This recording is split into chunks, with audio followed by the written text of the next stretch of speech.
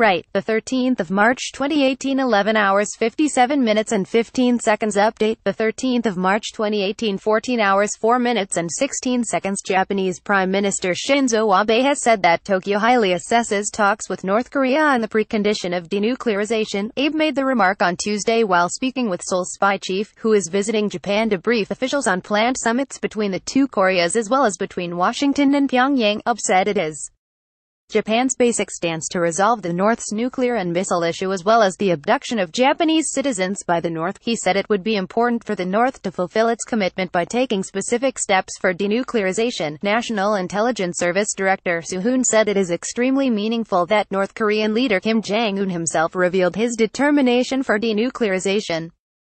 He also conveyed President Moon Jae-in's willingness for close cooperation with Japan to expand the momentum for peace on the Korean Peninsula created by the PyeongChang Olympics. Su told reporters after the meeting, which lasted for almost an hour, that Abe expressed his respect for Moon's leadership on recent developments in inter-Korean relations and changes for the denuclearization of the Korean Peninsula. Su said Abe vowed cooperation for the success of the upcoming South, North and North U.S. summits.